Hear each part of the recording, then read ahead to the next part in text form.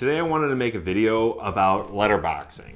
Basically, the people that use the, you see the black bars on the top and the bottom of the video for that cinematic movie-like look.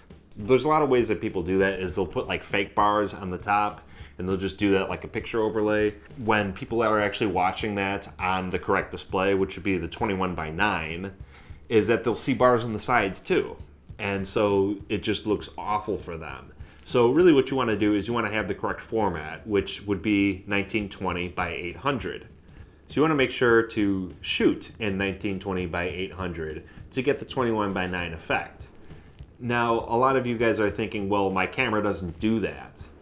But I'm going to show you guys how to set up your camera to do that. So what you need for this is painter's tape, piece of paper, a pen, and maybe a knife or some scissors. But if you don't know how to use those safely, I would just tear it, and watch out for paper cuts too. All right, so let me show you guys how to set up your camera to shoot in 1920 by 800.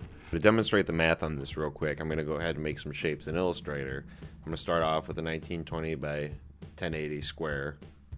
Move that to the center. You see it, that's the size of my artboard already. So we don't need that. I'm going to go ahead and delete that. Make another square, but I'm going to make this one at 1920 by 800. Okay, great. But I'm going to change the color on this. I'm going to change it to red, and I'm going to give it a 10% opacity. So now I'm going to go ahead and I'm going to move this to the center. Okay, so now that we have our 1920 by 800 square, what I'm going to do is I'm going to go ahead, I'm going to make another shape, but this time I'm going to make it green. I'm going to fill it at 10%, so you guys can see over here. And this time I'm going to bring this shape to the center, and I'm just going to divide this in half. Bring it down again, 10%, so you guys can see. Okay, so now I'm going to make another shape, but I'm going to make it in the center of this. Okay, so here's where this enters. Okay, well, whatever, we don't need it to be perfect. I'm going to make that in the center of that. Great. 10% again. I'm going to move this up over here. Great, now you can see that this almost lines up with the center here, making this about a quarter of the space that you need. So that's how you find out where your black bars are. Okay, so now let's proceed over to how to apply this. Okay, now as a side note, I just wanted to make sure that for perfect demonstration purposes that I am actually filming this in 1920 by 800 or the 21:9 format. So how you want to do this is first you want to get your painter's tape. And I'm going to turn on my camera, make sure that I can see where the display is. I'm just going to get a little piece of tape, and I'm just going to tear it along the even side, because that's obviously what you want, is to use the straight edges, not the rough ones. So I'm going to take it on one side here, and I'm going to get it just right along the edge. Okay, so for right now, I'm going to take this other piece of tape, and I'm just going to stick it right here because I'm going to use this for the other side. Okay, I'm going to put that on top. Okay, so now to find the center, this is where your piece of paper comes in handy, is you want to get your piece of paper, and I'm going to cut a little bit generous here.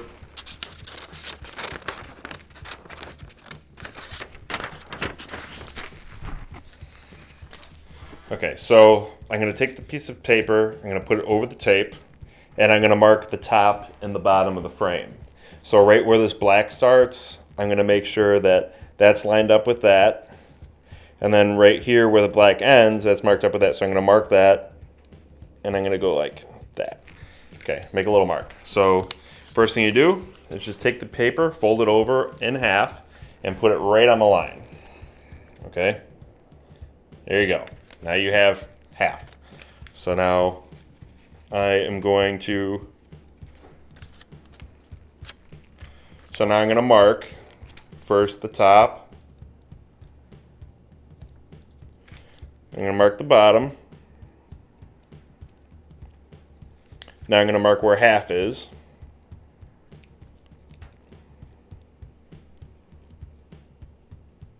Okay, so now you want to take that and you want to fold it in half again. So now you've got half of this. Great. So I'm going to mark that again. Put it on this side. And now you want half of this. Again, I know it seems redundant, but don't worry, you're not folding it any more than this. Okay. Okay. So now you've got another half, and you're going to bring it in, and then you're going to mark it right here on this half. Okay. And then on this half. Okay, great.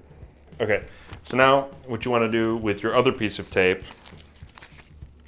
is we don't really need this piece of paper anymore, but we do need the pen.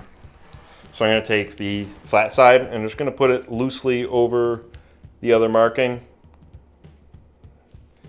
And I'm just going to copy the markings onto the other piece of tape. Okay, there we go. So you only need the top and bottom portion markings. The other ones were just to find where the bottom piece goes. So really you just mark it top and bottom.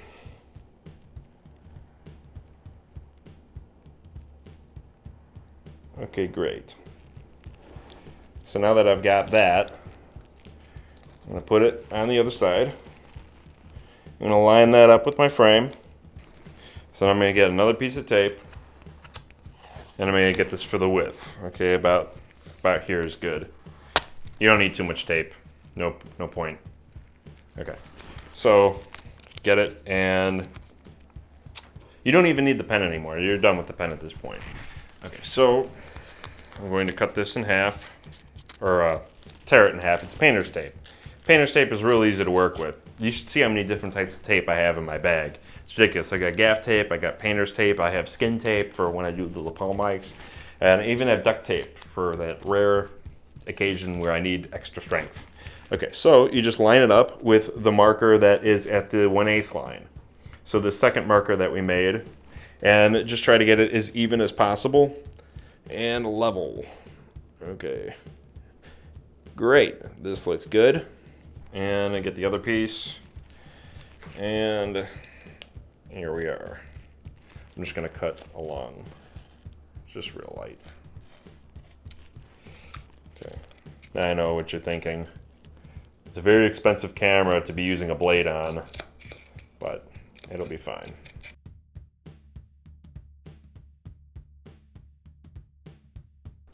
Okay, so now you have your frame all set up to the perfect 21:9 or 1920:800 aspect ratio. So when you are going to film, you are 100% confident of your framing, and you're not guessing when it comes to post, because there's nothing worse than, you know, you're shooting everything, you know, to get it in that letterbox format, and then you've got a couple clips you can't use because you were just guessing. You know, this way you can 100% see it, and if you need to peel it off, you could peel it off, like if you have a touch screen, and you can see what's on the display, and then you can just put it right back, you know. So this is how I do it.